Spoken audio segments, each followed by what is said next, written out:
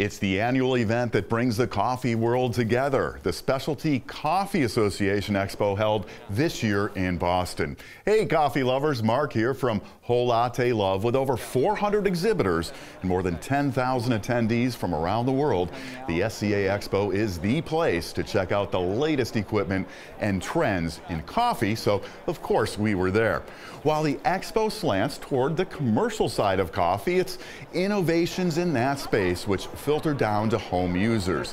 Things like controlling the flow rate of brew water to improve espresso extractions.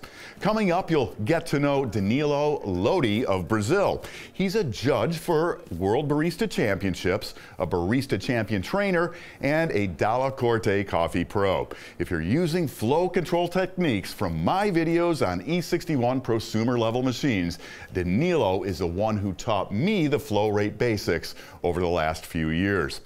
The Expo ran Friday through Sunday, and Whole Latte Love was proud to be a co-sponsor of an after-show party and latte art throwdown on Friday night at the Legacy nightclub in Boston. What a fun event. Supporting the coffee community is an important part of what we do. 64 baristas participated in the head-to-head single elimination challenge. For our part, through our relationships with Ceado and Dalla Corte, we brought in and set up the cutting-edge grinders and machines used for the competition.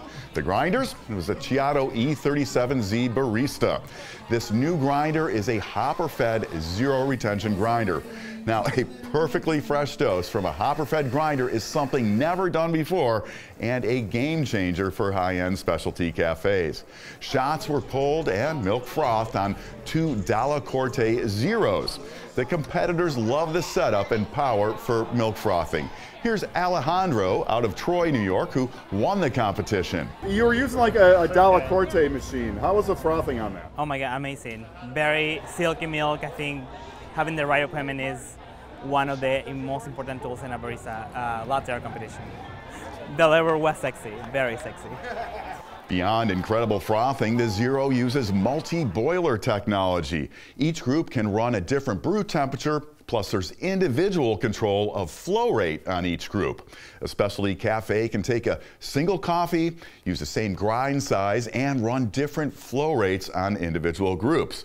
With that, flavor is fine-tuned for, say, straight espresso on one group and an espresso to complement milk drinks on another. Here's Gabriella, who is pulling shots for the competitors. We're pulling shots all night in the Dalla Corte. It's amazing. It was sexy in every single possible way. You can control the heat, you can control the water flows, and that grinder. Oh my God, that zero waste grinder. What do you mean that you just stop and then 3 seconds back, you give me everything that's stuck inside? The Latte Art Throwdown was a lot of fun, and we really do love supporting local coffee communities by helping put on events like this. 3, 2, 1,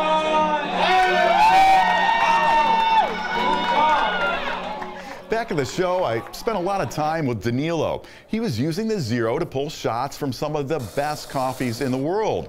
Roasters would bring by their coffees, and Danilo showed them just what using different flow rates on their coffee could do. It was a who's who of specialty coffee stopping by. So many notables like George Howell, who many consider to be the godfather of specialty coffee. George has traveled the world sourcing incredible beans. I had the pleasure of talking with George at his cafe in Boston a few years ago at an event where Danilo made him an espresso from his coffee using a Dalla Corte Mina, which George described as the best shot he'd ever tasted from that coffee. Every once in a while you can find a really ripe blackberry, and then it's the sweetest thing you've ever had. That's what this was. Right. Utter sweetness. 2021 World Brewers Cup champion Matt Winton of Switzerland got some hands-on time with a Zero. Matt knows coffee flavor like few others and was able to play with flow rates and pull some really nice shots. Danilo had others doing the taste test where he'd use the same coffee and grind with different flow rates to produce shots tuned for espresso on one group and milk drinks on another. Try this. second shot? Yeah, same coffee, same in and out.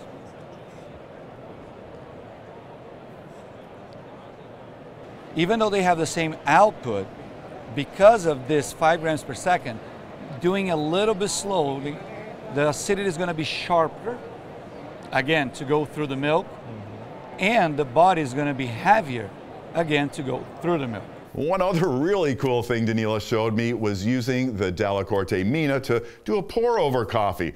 The Mina is a commercial and prosumer-level flow profiling espresso machine with the ability to use 5-time flow rates during an extraction. Using an app, Danilo could set an initial wetting of the grounds, then a time with no water poured to allow the coffee to bloom. He followed that with a brief higher rate flow for turbulence to mix things up, and then a gentle flow to complete the pour-over. Well, pour-over is generally a manual process. Using the Mina, Danilo set up a hands-free, repeatable profile with consistent timing, flow rates, and water volumes. The show was great. You know, I've been an advocate for the power Flow has on espresso extractions, and my experience there once again increased my knowledge. Thanks, Danilo. Now, even if you don't have a machine like the Mina or the Zero, the basic principles are applicable to the E61 Group prosumer level machines with flow control so many of you are using. Done a bunch of videos with the simple ways to improve your espresso using flow control. Check out a couple of those down in the description. Now, after the SCA Expo, we weren't quite done with Danilo. I followed him to one of New York City's finest cafes. That's Devotion in Williamsburg, Brooklyn. If you have the opportunity, do check it out. A couple of times a week, they airship in the finest Colombian coffees. They roast these on premises and typically serve within 10 days. This kind of operation is incredibly rare, and the coffees, they are stunning. Danilo was there to introduce the staff to the Zero and demonstrate what Flow can do for their special coffees. The staff was loving it. I've got a feeling if you stop by Devotion at some point in the future, you might see the Zero front and center on the bar. Now, before I go, a couple of shout outs. Got to mention our own Nick, Brian, and Todd. You may have seen them in our other videos, and they are the passionate crew that pulled off the throwdown and the Expo. Todd, you are a beast, perhaps the hardest working and most knowledgeable machine guy on the planet. Danilo, buddy, you are a true coffee pro. Thanks for putting up with me for a few days and once again sharing your knowledge.